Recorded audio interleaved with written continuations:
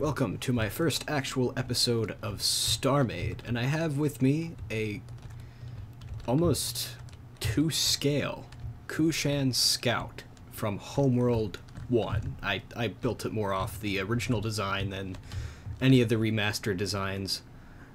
So that includes, there's a Homeworld 2 mod that was popular for a little while way back when, and it improved all of the textures, and I thought sometimes I use that as a basis too, not just the new remastered one or the that modded remastered one, but usually I use the originals because I mean it works a lot better with Starmade because of the more like, how would I describe it, blockiness. So I'm going to throw up an image here, if you guys do not know what that is, and I mean, as I said, this is pretty much to scale. What is awesome about Starmade is I can actually recreate something in it, and it totally works as it would in Homeworld. I mean, Starmade is such a dynamic game for making starships from your favorite games or your own starships. And I'm going to try to build a lot from Homeworld, and I'm starting here with the Kushan Scout because it's simple, and I was giving it a try, and man, do I like it. I had a little bit of a different version before, so this will be version 1.1, and I'll throw a download to it once I figure out how to do that for Starmade. And I made that version before they did the whole update with thrust and how you control thrusting, and that totally changed how the Scout was working, so I had to redesign it a bit. But it resulted, along with the dark gray pieces, I really like how they added that in, so I was able to give it a little bit more, a couple more characteristics with the darker gray armor. But yeah, this, as you can see, I put a lot of time into this little guy to make it as accurate as possible. I mean, this is actually probably slightly bigger than it would be in actual Homeworld relative to the size of a human. And I'm going to throw this into the... This is currently a hologram. I'm going to go into the test sector. One issue with this Scout right now is you always spawn like that, and I really don't know how to fix that. But once I align myself to gravity and whatnot, I can easily get out of there. And that's why the gravity thing is right next to the core. And a future version of that Scout, that might be fixed a little bit better. I have really trashy space station, so I don't even know what I'm doing here. Anyways, let's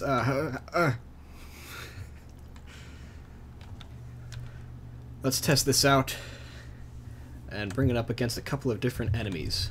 I actually have the interceptor pretty much complete already, so you'll be seeing that here soon.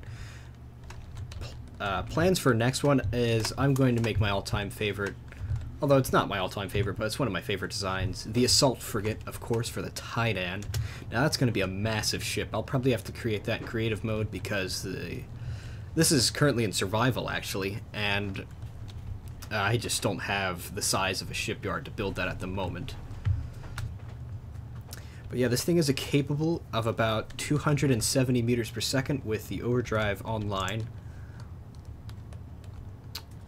The scanner just hogs power for some reason, so I need to wait for that to recharge until I can actually do anything.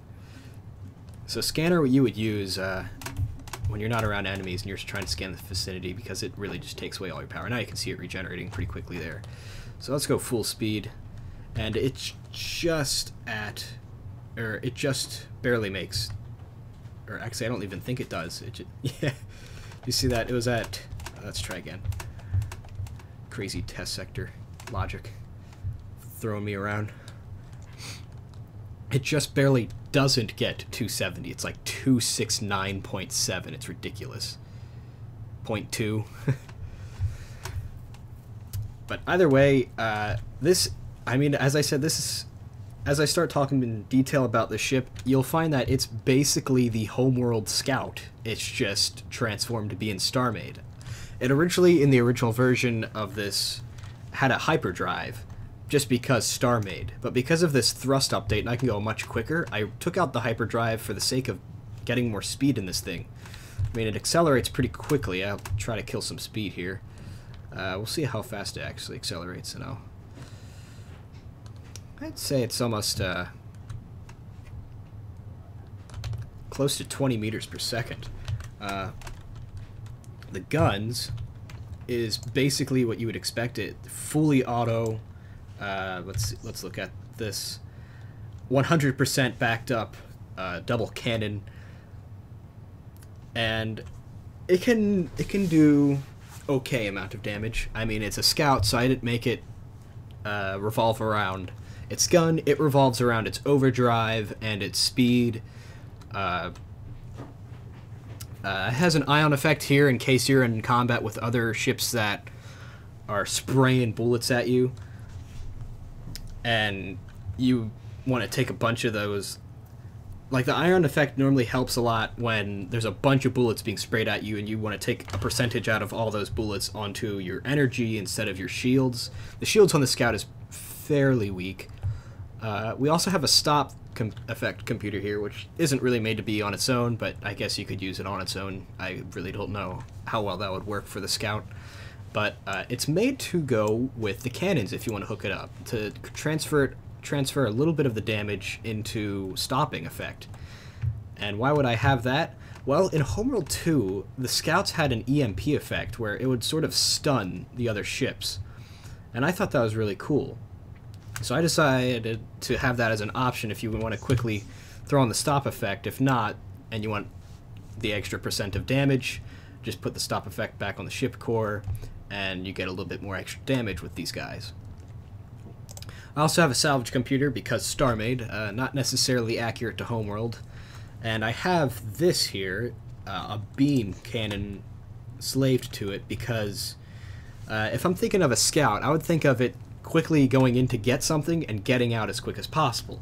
So I have the beam thing hooked up because it makes it, the cannon have to reload longer, or yeah, cannon salvage thing, reload longer, but it harvests very quickly and for a certain period of time longer than without it slaved. So in effect it'd be used if you have to really go grab something, or you're just going to suck up a bunch of resources quickly and get away.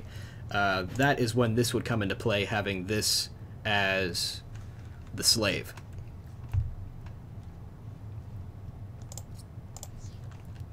So let's stop here and have a look around inside, which I always have issues with, because it keeps wanting to kick me out here from having a smaller interior. This is really all the interior is. I just have this back room. Oh, actually, I forgot to have...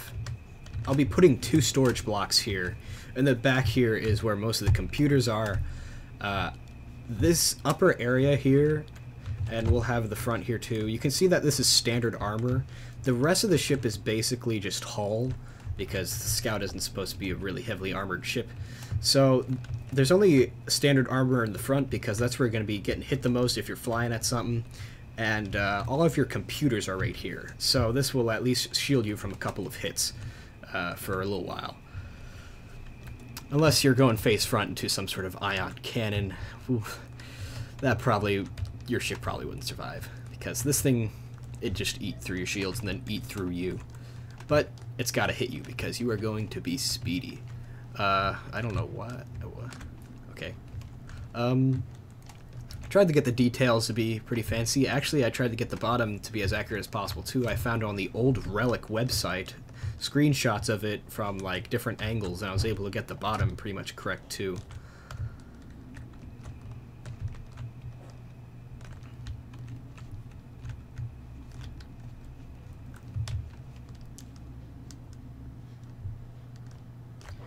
So yeah, let's bring this thing into some combat. We'll bring it against an Isanth, or however you might pronounce that.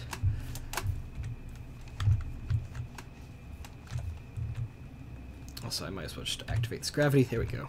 Yay, gravity. Yeah, this is such a fancy control room.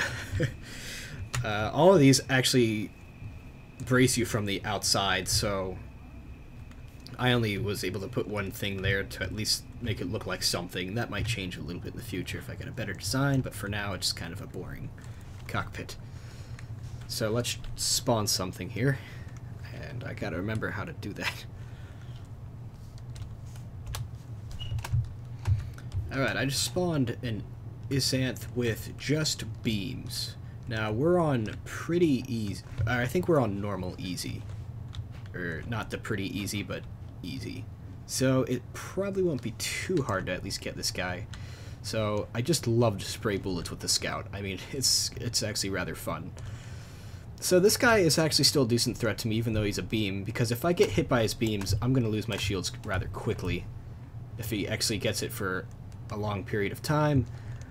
As you can see, my shields are going down pretty quickly, and that was only 2 hits.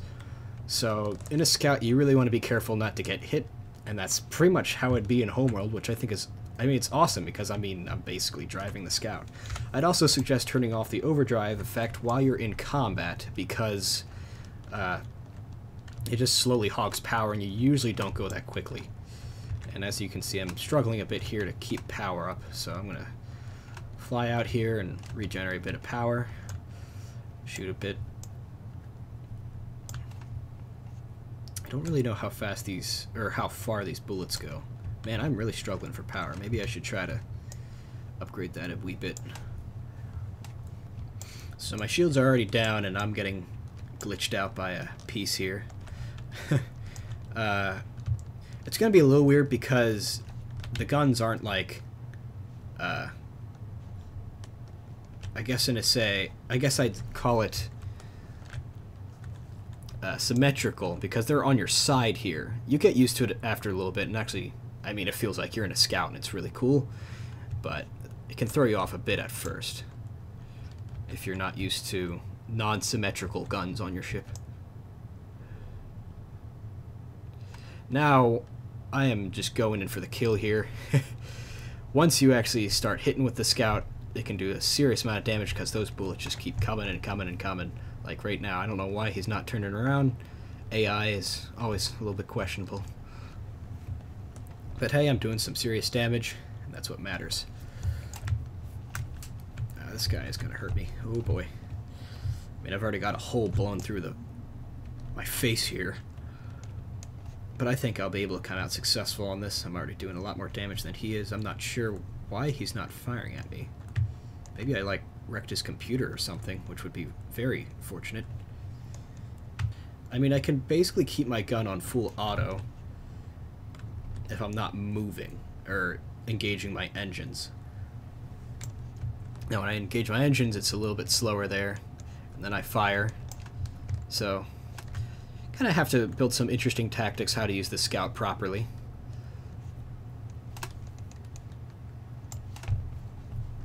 Now, issues start occurring once he starts hitting your gun, because then sometimes it's enough that it damages enough pieces that you can no longer penetrate advanced armor. That can happen actually rather quickly.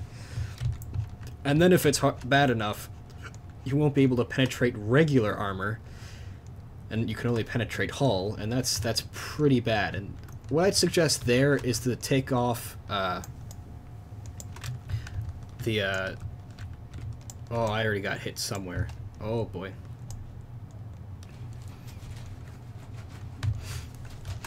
Once you have the upper hand in the Scout, I mean, I can just tear away through the armor, and it just eats everything inside from all these bullets, and he probably has lost his weapons. So, I mean, if a human was in this, he probably would have been able to overcome me and pretty much destroy me in the Scout. I mean, the Scout is not made for combat, it's made for speed and having at least somewhat of a gun.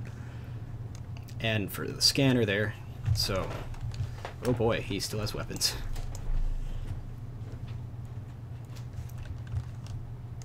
At least my shields are holding up here a bit. I mean, my Scout is probably going to look rather miserable after this battle, because I can already see I'm missing quite a few blocks in the front here. I'm surprised none of my computers in the back have gotten hit yet.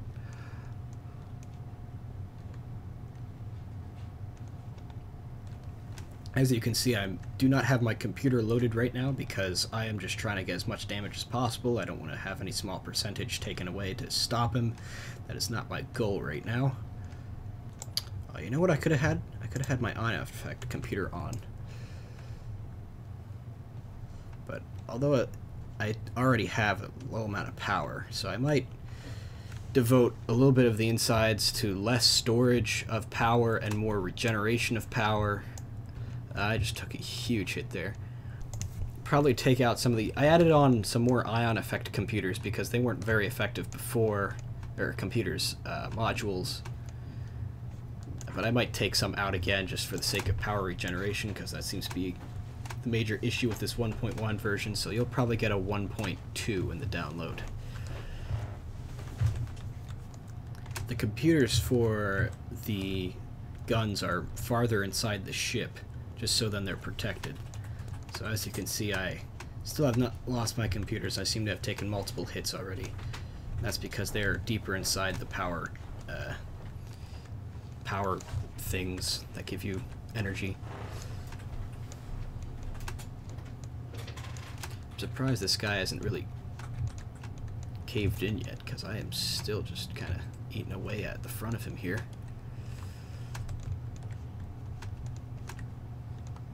I wonder if he's actually trying to shoot out my weapons right now. I'm gonna try to shoot out his. How about that?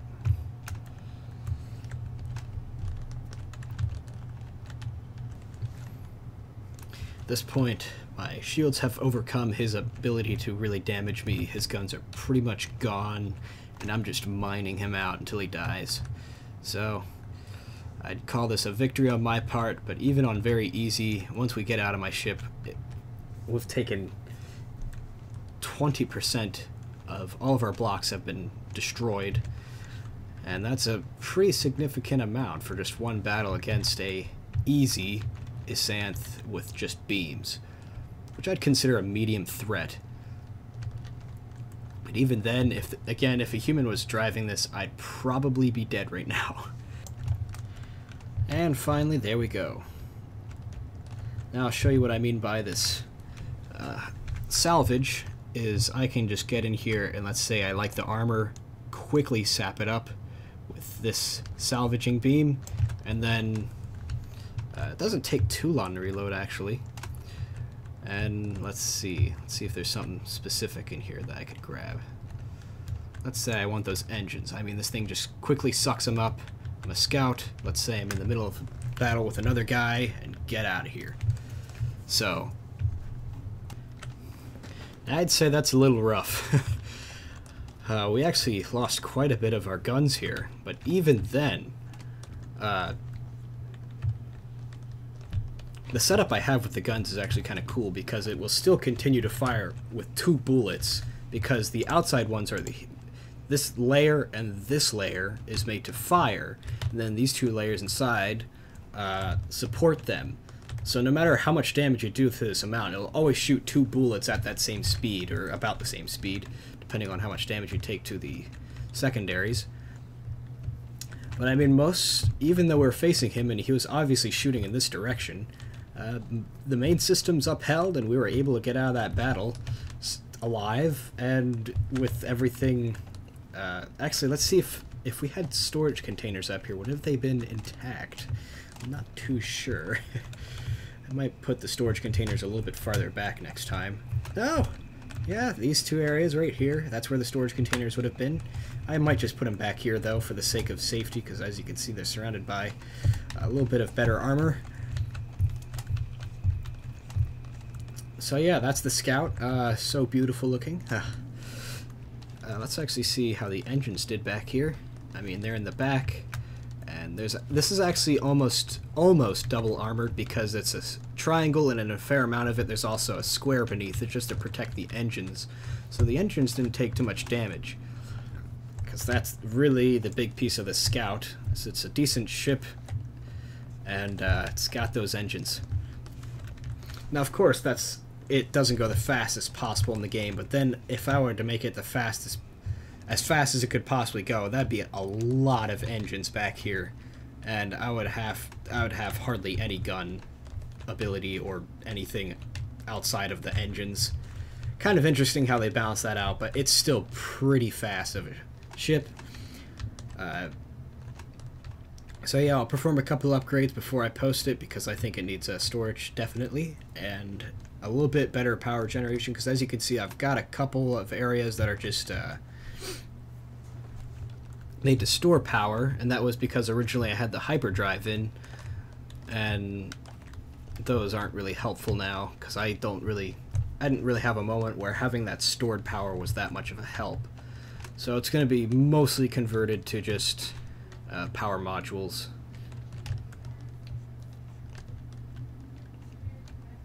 So yeah, next time you'll see the Interceptor, and after that, probably a much larger ship. We'll see how that goes.